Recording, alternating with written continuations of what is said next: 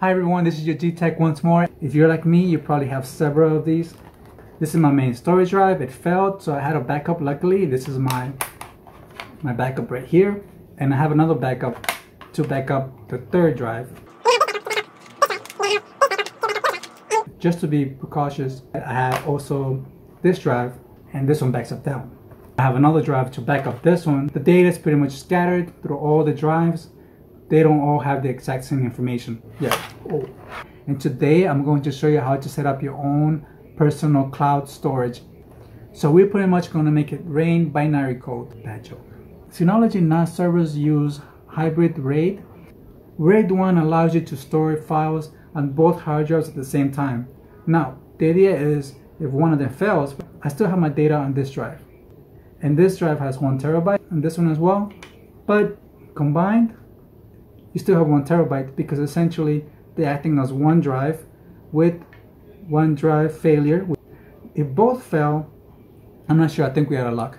The other benefit is that if your drive, one of them goes down, you could turn off your server and replace the bad drive. And when you turn the server back on, all your files are going to be intact. In the second video, I will show you how to set up the file system.